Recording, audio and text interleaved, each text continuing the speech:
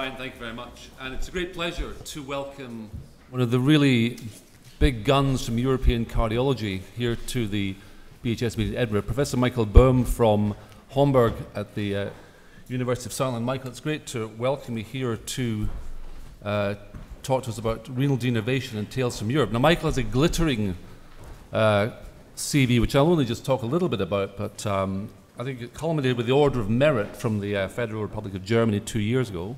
Michael was president of the German Cardiac Society and was chairman of the ESC program committee. And those of you who've been to the ESC with 32,000 delegates can imagine how major a program that is. But Michael, I mean, although heart failure is one of your big interests, you have done in your own lab 500 renal denervation procedures, I think, that you were telling me yesterday. And so really it's this area that's so tempting to look at intervention that you're going to tell us about today. So Professor Michael Bohm, it's a great pleasure to welcome you to Edinburgh to the British Hypertension Society and Tales from Europe. Thank you very much, Adrian. It's a great pleasure to be here, and I thank you for the invitation to Edinburgh. So you see this title, which is a little bit challenging, to Stories from Europe, whatever that means. But I will do three things. First, I will tell you what has been done and what is the background.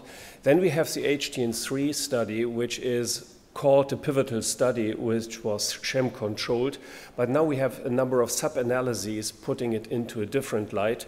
And then the final point will be what can we do and what should be the design of an upcoming trial to definitely show whether it's working or not, because this apparently is still an open question. So these are my disclosures.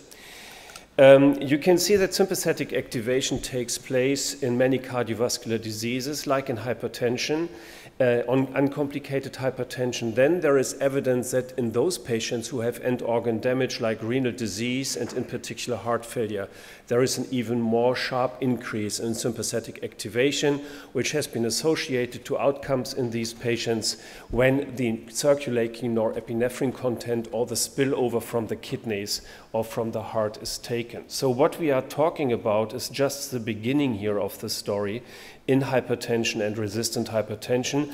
And there are many studies planned outside the field of hypertension to show whether a reduction of sympathetic activity independent from blood pressure makes sense. So this is an open field still.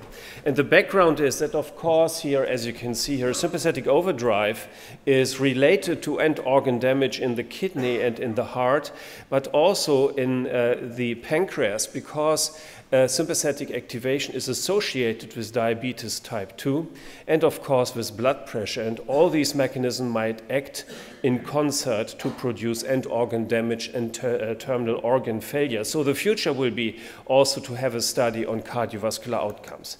But first, it was started with hypertension, as you can see here, and I present to you the Simplicity Development Program, which is one of the programs with one catheter, which was planned very long time ago, and I think it's very complete. So I think this development program has some logic in it, because there was a first immense study just showing whether blood pressure can be reduced under non-controlled condition without any control group. Then there was a randomized trial without a sham control, which was comparing the intervention against regular medical treatment. And then everybody was waiting for the HTN3 trial, which was driven by the FDA to get the approval of the devices in the United States. And this was a sham control trial.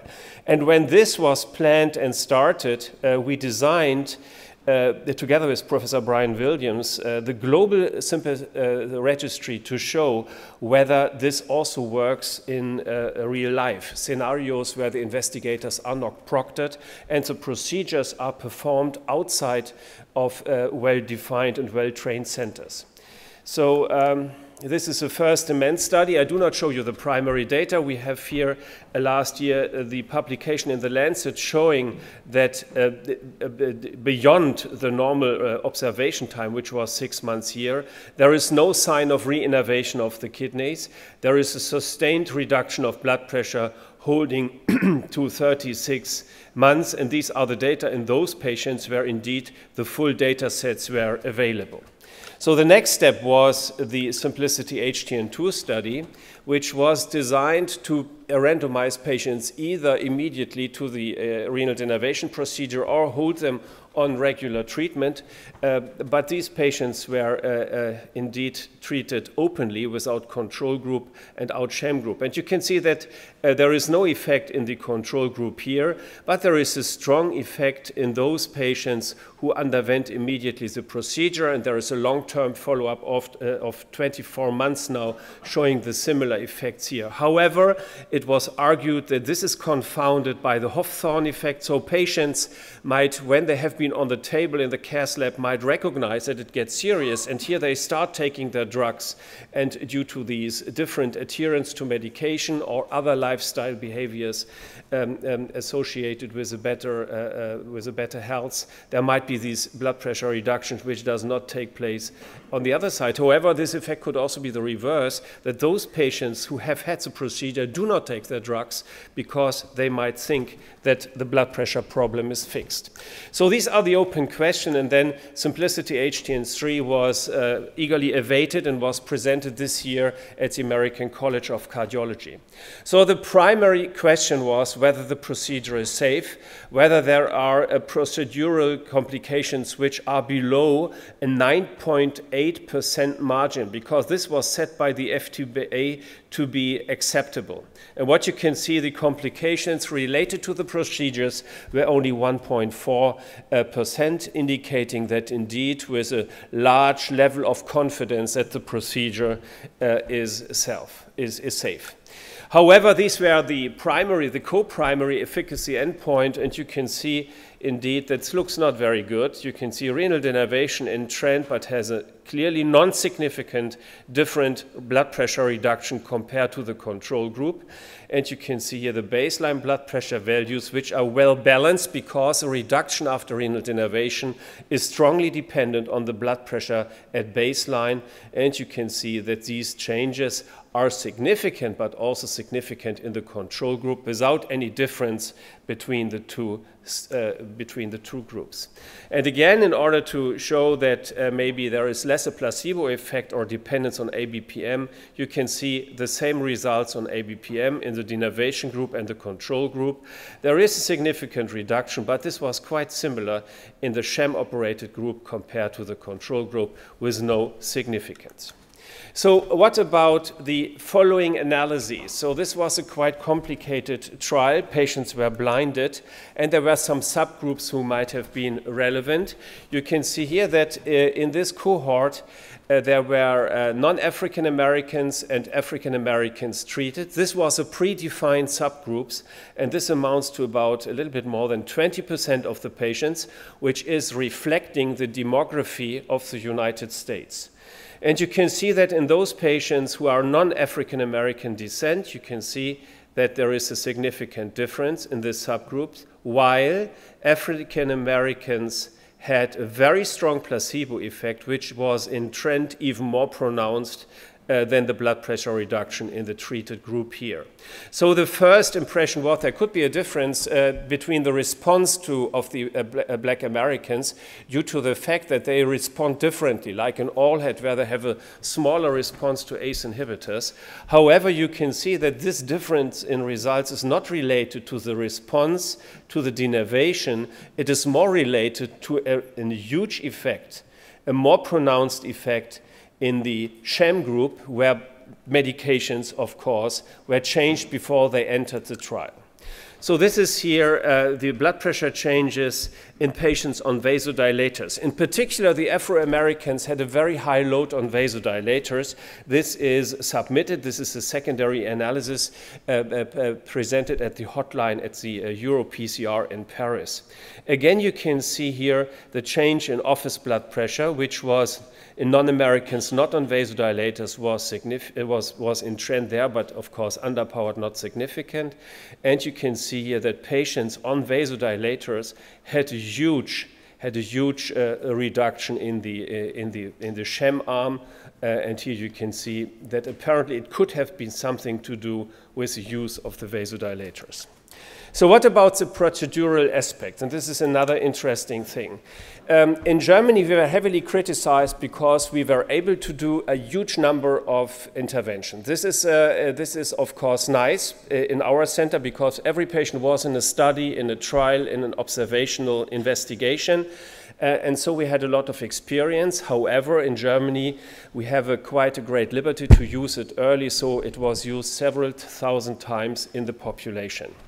In America, therefore, we cannot blame the American colleagues for this trial. The experience was very low. And what you can see here, the number of procedures per investigator in Simplicity HTN3, and here the number of operators. And you can see that more than 60% of the investigators have only done 1 or 2 interventions. This would be something where you never design a coronary study, something like this, and you can see it levels out here to very low numbers. So 60%, 1 or 2 interventions. The other thing is that this was primarily a safety study, and the investigators were proctored by proctors who were proctored in centers in Germany. And you can see that what happens to a denervated artery, as shown here. You can see these little spots here, which we call denervation spots. This is a subendothelial edema, which is a reflection that you have touched and heated the vessel. And usually you can see and count the notches, and this was nicely done, and you can find these data in the supplement of the original paper of HTN3. You can see that in 60%, 1 or 0 notches were detected. In the registry we have done now in Europe, you find 5 to 6 notches per renal artery. So the treatment intensity here is another open question in Simplicity HTN3. And again, the investigators now are going more in depth to their data. And this again was presented at EuroPCR by Dr. Kansari from the United States.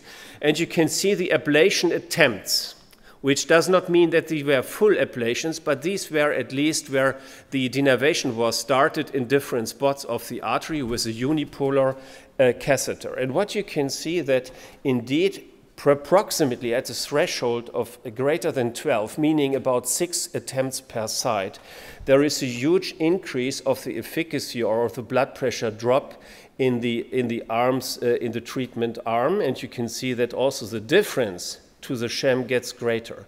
So there is indirect evidence, although no proof, that patients might be undertreated. And when you then look at the ABPM response, which apparently or might be less confounded, you can see the same trend. From 12 onwards, the difference to the shams gets bigger and the effect is larger. So what is the effect? Are these effects additive? Indeed, this is norepinephrine concentrations related to the ablating catheters. This is a study by Felix Mahfoud from our group, and you can see depending on the number of ablations, there is a drop of norepinephrine, and here you can see the affected nerves on histology. This is a PIC study, and therefore the treatment is very important, the intensity of treatment. The other thing is it is a question where you denervate. The goal is, although with a unipolar catheter it's not always easy to find a full circumferential denervation here. So you can have to do it inferior, anterior, superior, and posterior to have a circumferential denervation. And indeed, this was also presented. You can see office blood pressure, ambulatory and home blood pressure, depending on the circumferentiality of denervation techniques. No, 1 or indeed on both sides 4-quadrant ablation. And you can see the blood pressure drop on office ABPM and home blood pressure measurements is more pronounced, the better you get the whole circumference of the artery. And therefore the question is for the next step is whether we can use better devices. And this is the old device, which is a little bit floppy here, and you do it by eyeballing to find the full circumferential area of the artery. And these catheters with a balloon, with a spiral catheter, with a basket, or with ultrasound are available now to potentially improve the ability to do a complete circumferential denervation. The other thing is, where should we denervate? When we started, everybody says, okay, we have to do proximal cranial because all the nerves have to go back to the brain, the efferent nerves, which are supposed to be important. And this was done here now in pigs. And this is from an editorial on a paper of Rendu Vermani, which definitely looked at the location of renal arteries. And you can see here the inferior and circumferential one, proximal and distal. And it is true that there are more renal arteries proximal, but however, there are more far away from the renal artery. And you can see here in the distal part of the vessels, they are more in close vicinity to the renal artery. And when you then do the denervation, you can see that you here hit about 40% of the nerves, and here you hit about 60 to 80% of the nerves, depending where you are. So circumferentiality, doing it distally, even going to branches, might be the next way to do it, and it is less predictable because when you have, for instance, a little lymph vessel very close to the artery, it produces something like a shadow for the energy. And therefore, you might miss a distal denervation, and the next step would be, and the message is to do it in multi-sites, doing circumferentiality and as much as you can, because when there are small veins, nerves, or other nerves like pain nerves, it might be difficult. What about medical treatment? The patients were run in 2 weeks. They were rescreened, and medical treatment was intensified 2 weeks before randomization. And indeed, there are about 20 to 30% of the patients where treatment was changed. It was changed in 40% of the patients enrolled in Simplicity HTN-3, although all patients were supposed to stay on treatment. So you might call this a protocol violation. But now, what happens in the SHEM group? And you can see this is from 2 weeks ago, where there was a hotline presentation at the ESC, 6 months, 12 months, diastolic, systolic blood pressure, and then those patients who crossed over had done the procedure, have been in the SHEM group before and have the procedure redone. So the first question is what happens between 6 and 12 months on renal denervation. You can see there is a further 3.3 millimeter reduction in office blood pressure in those treated immediately. And you can compare here a procedure done under SHEM conditions and openly. And you can see that the blood pressure response is very similar whether the procedure is done blindly or whether it is done under open conditions. So apparently Hawthorne effect is less taken place in the intervention group. However, what happens to those crossing over? And here you can see the same trend, pronounced effect in the SHEM group here, in the treated group on ABPM. But what happens in the SHEM group? Here you have the non-crossovers at 6 months and non-crossovers at 12 months. The blood pressure, this is systolic, goes up again when patients are coming out of the trial. So when the pressure of the trial is relieved, you can see that the blood pressure increase, unlike in the intervention group where there was a further drop, was increased by 11.5 millimeters of mercury systolic and 5 millimeters of mercury diastolic, and the same holds true on ABPM. So apparently Hawthorne effects, adherence problems are taking place, not so much in the treated group rather than in the control group. So therefore we set out, and this is just for the comparison, because we thought, of course, Simplicity HTN-3 would be positive, what happens in the real world. So this registry was done in the real world, and you can see here it was a global event. And you can see that in the HTN-3 cohort, the blood pressure reduction, which is the same inclusion criteria. We have 1,500 patients now, 245 fulfilled these criteria of HTN-3. Blood pressure reduction was larger. Here is the placebo group. And you can see this was before the registry started the procedural experience. More than 60% had done more than 15 procedures. It is exactly the reverse as was observed in the Simplicity HTN-3 trial. So what are the guidelines saying? And there is a position paper from the ESH that indeed in centers where there is experience, and there should be centers of excellence according to the European Society of Hypertension classification, it can be done in the hands of experienced investigators. However, the most important thing is what we have learned. Subgroups. We should look whether vasodilator use is a predictor of non-response. We have data and evidence, which is not published yet, that those with isolated hypertension respond less. So once the arteries are stiff, renal denervation is less effective.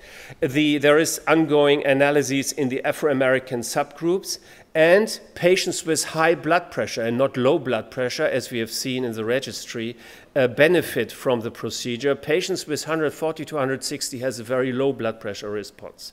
There are procedural aspects. More intensely, denervation is something important. We have to go to the periphery, so the anatomy is important. Novel devices should be used, and there should be a training period before investigators enter the trial.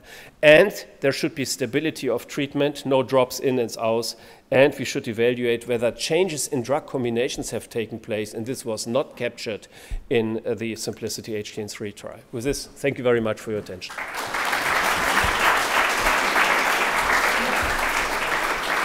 Michael, thank you for a really great talk. I'm sure there are questions. Now, while people are thinking about questions, I mean, we in Glasgow, we didn't have the experience that you had in Hamburg, but we had the most in the UK, and procedural back pain seemed very important. I talked to people at the Mayo Clinic who were doing the ablations, and the merest suggestion of back pain, and they were told to stop. Now, in Glasgow, we just kept going and more pain, and we had some spectacular results from this procedure, as you must have seen as well. Yeah. And so I think that procedurally, how renal denervation is carried out must be the central explanation. Is that your belief as well? Yeah, we give drugs when there is pain usually. We rarely do that. We do. But Adrian, you're completely right. So if there is no pain at all, or if the pain level is quite low, you do not feel very comfortable. And the reason is that the sympathetic nerves directly run in parallel to pain C fibers. Yeah. So therefore, there is a relationship of efficacy to pain and effectiveness. However, that that you give so many drugs during the procedure does not make it easy to judge intraprocedurally the success. It's not possible so far. Okay. Questions? Okay. Thank you. It's nice to see blood pressure dropping by 10 to 15 millimeter of mercury systolic 6 months, 9 months after the procedure. But as a practicing physician, my main interest is what proportion of my patients have blood pressure below 140/90, and what proportion have significantly managed to reduce their drug overload. And this is the credibility gap. Unless we make progress in these two criteria, there will always be a question mark. Yeah. The point is that these patients in the trials is a special population. They were on 5.8 drugs already, so they have a very high intensity load of the patient. So of course we can only think that maybe everything has been done by the investigators to improve the combination of the therapy, but 50 millimeters drop is not so bad, taking these non-controlled or even resistant condition into consideration.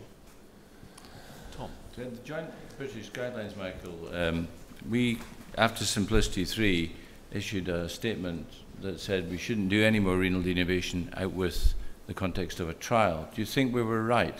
I think you were right.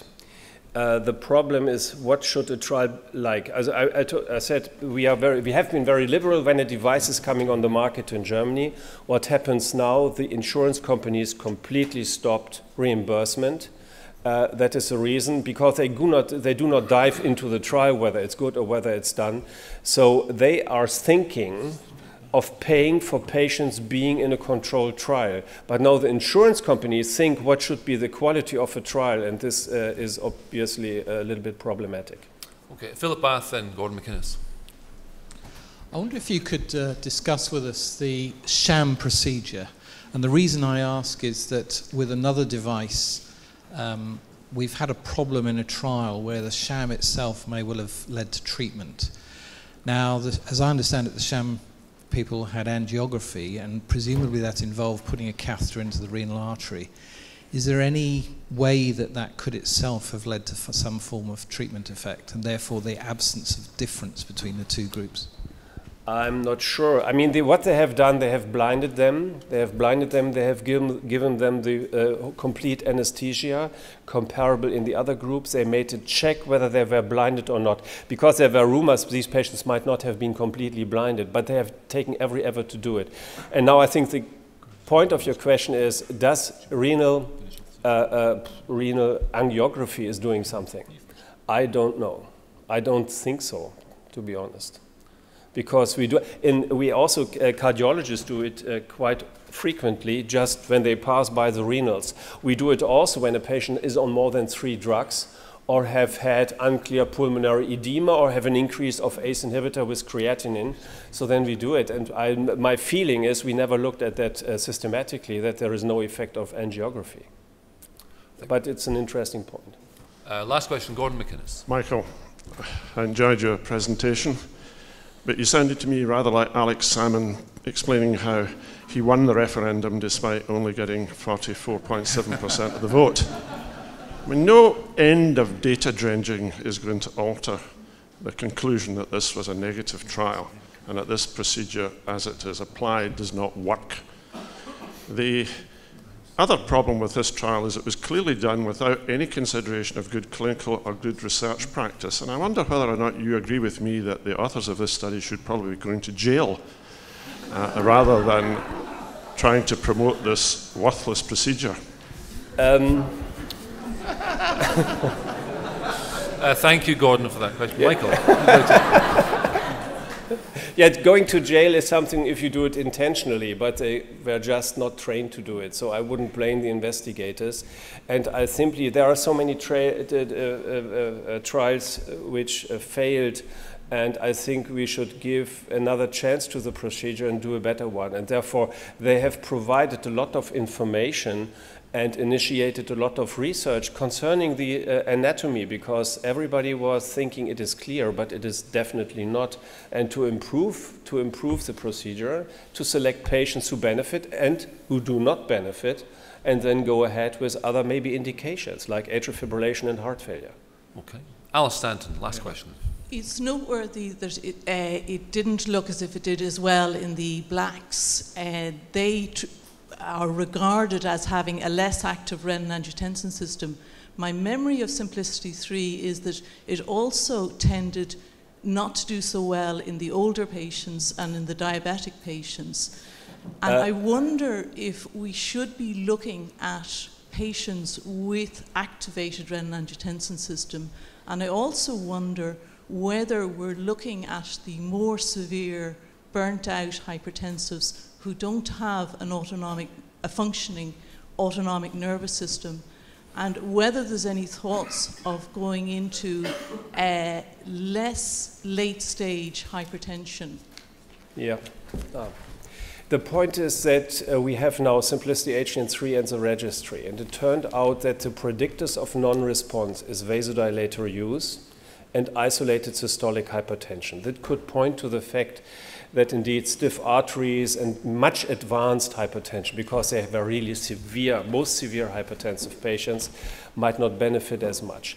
There is no signal also in our patients, which were 400, that diabetes is a signal. Even when you have patients with impaired glucose tolerance, without full-blown diabetes, you can improve diabetes. Yeah? So there is no signal. In the age population, there is indeed a small interaction pointing toward a little less effect, a smaller effect, and this could be the case. Unfortunately, we do not have a direct measure of the activity of the renin-angiotensin system.